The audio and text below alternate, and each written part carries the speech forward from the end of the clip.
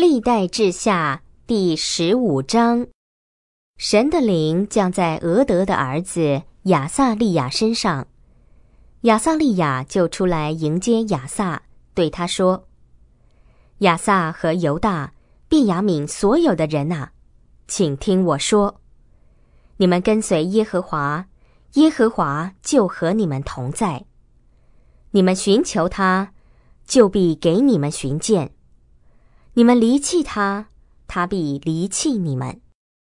以色列人没有真神，没有教导他们的祭司，没有律法，已经很久了。但他们在遭难的时候，回转归向耶和华以色列的神，寻求他，他就给他们寻见。那时出入的人都没有平安，因为各国的居民都遭遇动乱，这国攻击那国，这城攻击那城，因为神用各样灾难使他们纷乱。但你们要坚强，不要胆怯，因为你们所行的必有赏报。亚撒听了这些话和俄德的儿子亚撒利雅先知所说的预言以后，就勇敢起来，在犹大、便雅悯全地以及以法莲山地夺取的各城，把可憎的偶像除去，又在耶和华殿的走廊前面重新修造耶和华的祭坛。他又招聚了犹大和便雅悯所有的人，以及在他们中间寄居的以法莲人、玛拿西人、西缅人。以色列人看见了耶和华亚撒的神和他同在，就有很多人投奔亚撒。亚撒在位第15年3月，他们聚集在耶路撒冷。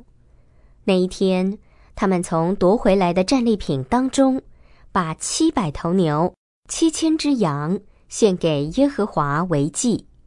他们也立约，要一心一意寻求耶和华他们列祖的神。不寻求耶和华以色列的神的，无论男女老幼，都必处死。他们就大声欢呼，吹起号角，向耶和华起誓。犹大众人都为了所起的事快乐，因为他们一心起誓，尽意寻求耶和华，耶和华就给他们寻见，并且使他们四境安宁。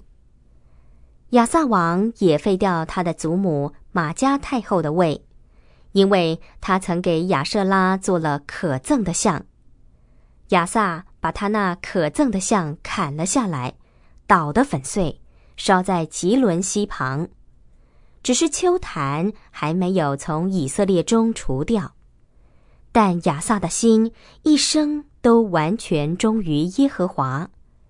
亚撒把他父亲所分别为圣，和他自己所分别为圣的金银和器皿，都送进神的殿里。从那时直到亚撒在位第35年，都没有战争。